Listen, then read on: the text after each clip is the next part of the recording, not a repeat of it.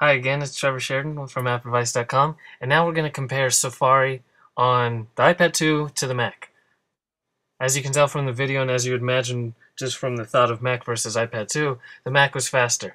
But the difference is very, very small. It's kind of like the difference between iPad 1 and iPad 2. It's not much of a speed difference, it is noticeable, but it doesn't degrade the mobile Safari experience at all.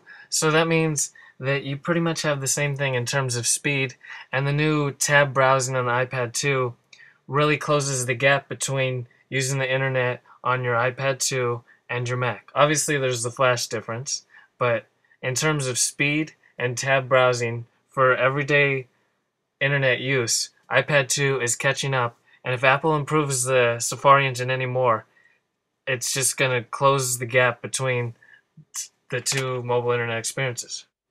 Benchmark numbers are great, but we decided to put it live actually in real world tests because we really care how quick the pages load.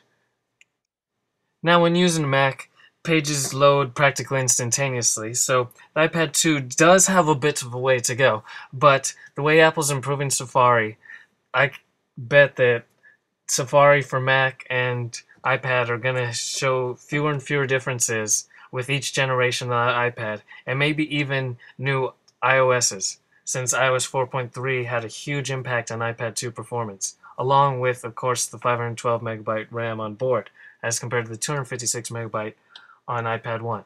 The one thing we do know is that the iPad 1 doesn't really compare to a Mac, but the iPad 2 does offer a great comparison. You can tell the iPad 2 is really different than the iPad 1 because with the iPad 1 you never even thought to compare it to the Mac, and that's how powerful the iPad 2 is. It's really, really awesome to have in your hands too, so you gotta take that into account.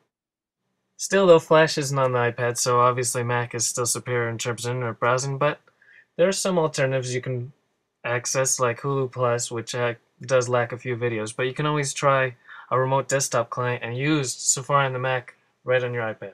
It's up to you. Either way, Safari on iPad 2 is close.